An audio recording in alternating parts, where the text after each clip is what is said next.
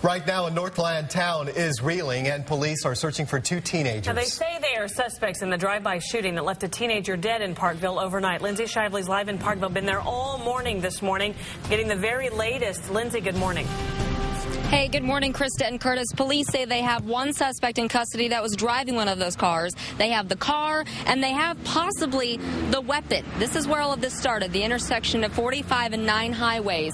The victim was driving east here down 45, and then the suspect's car was driving on 9 highway here and turned west. And when the suspect's car passed the victim's car, police tell us somebody leaned out of the back window of the suspect's car and shot into the victim's car with a rifle.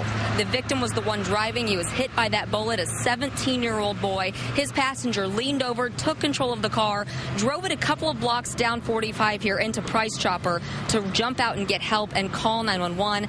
But of course, the victim, the 17-year-old boy, did end up passing away from that bullet. Now, this is definitely not a typical night in Parkville. In fact, police tell us there hasn't been a murder here for 15 years. I think it's really scary. I mean, you choose to live in Parkville, and you find out that it's just like everywhere else, and it's scary.